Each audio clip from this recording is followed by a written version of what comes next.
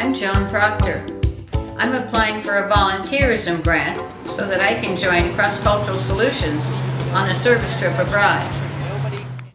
I have just retired from a 45-year career as a licensed physical therapist in California, and that's included clinical treatment and program development, but also as an educator for practicing physical therapists and podiatrists.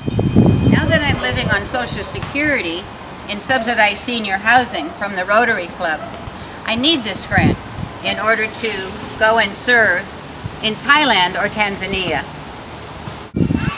While involved with the experiment in international living over many years, I took 4 trips as a group leader. 3 were French language groups going to France and Switzerland for homestays, and 1 were university art students going to Italy to live with families and study art.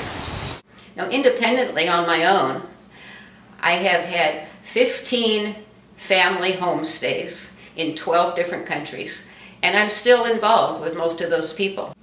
Perhaps my most meaningful has been sponsoring a family in Peru, over 21 years now, in 2 generations.